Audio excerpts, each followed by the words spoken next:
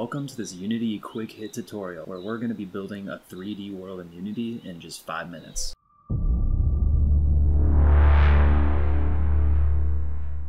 Hey guys, today we're going to be building a 3D world in Unity from complete scratch, and the goal is going to be to do this in less than 5 minutes and show you all the tips and tricks involved in building that 3D world. If you guys like this kind of content, make sure to like and subscribe. We're going to be releasing these quick hits every week from now on. So with that said, let's get into it. Let's open up a new 3D project and call it Beautiful 3D World. I'm going to start by just switching real quick to this 2x3 layout. I kind of prefer it. Now let's download the 3 assets listed in the description below, which are Low Poly Nature Pack, Fantasy Skybox Free, and Unity's modular first-person controller. Let's start adding to our scene. First, create a new 3D terrain object and choose terrain.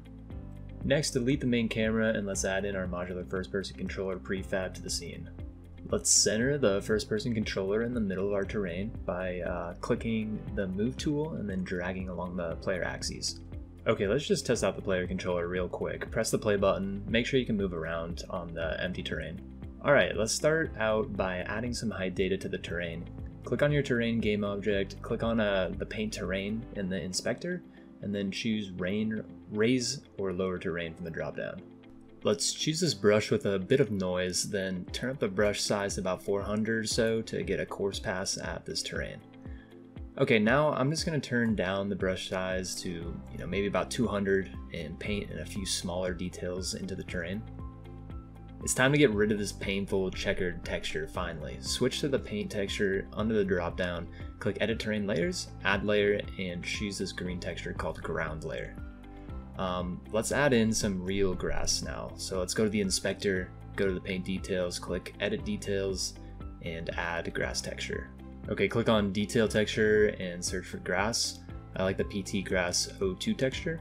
Now, this is really important to making your scene look good. We're gonna use the eyedropper to choose the healthy color. I like to sample kind of like the lighter parts of the base texture. Then for the dry color, we can sample a dark part of the base texture. Now select a brush, turn it up to max, and head into your scene to start painting around your first-person controller. You'll notice here that even though I'm painting the hillside in the view of the player, we're not seeing the grass there. This is because we need to turn up the detail distance in the terrain settings. So now that we have that set to 250, we can see the grass from a lot further away. Next, we can add a few effects into the scene. Let's go to Window, Rendering, Lighting, and then move this above the inspector. Go to the Environment tab, click on the Skybox material, and search for PT Skybox Matte. You'll notice that in the distance, we still aren't rendering out that grass detail. We can make the scene look a lot better by just adding some fog here, which will help obscure this and make the scene look more realistic.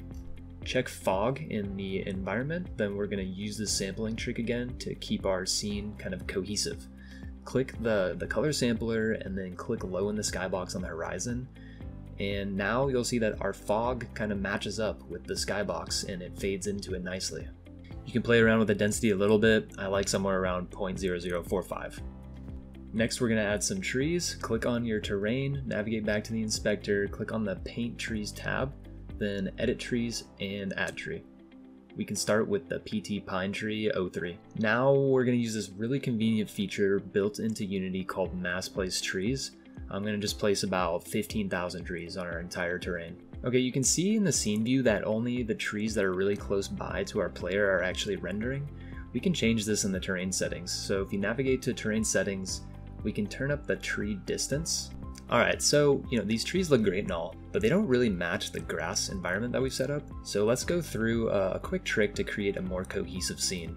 Double click on the tree in the terrain and we can navigate to its prefabs easily in the assets. Navigate to the bottom of the inspector where the first shader shows up. Use the color picker here and click on maybe some of the light part of the grass in the foreground. And then for the ground color in the shader, choose some grass in the shadows. I find this works pretty well. To register this change to the terrain, we can just go back to the trees in the terrain in the inspector and then just double click the tree. Now our trees are, wow, they're fitting in a lot better. All right, we're almost done. We're just gonna make a few quick edits to polish up the scene and increase our performance.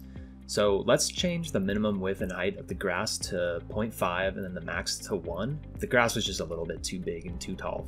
You also notice I'm kind of lagging a lot right here. So let's fix that. go to the terrain settings, turn down your details distance to around 140 or so. I find that works pretty good. And then your tree distance can come down to about 300. All right, let's finalize this scene out. Add in some new objects. I'm gonna add like a tree stump, some mushrooms, and poppies here. I'm also gonna add this rock, so I'm just gonna quickly paint on a few of these rocks here. Maybe we can do just one like finishing touch to kind of really pull this together. We'll add in this like Stonehenge looking prefab from our assets. We can just pull this directly on the scene. All right, so we are done, you guys. Let's have a stroll around the new world, and here is our finished scene.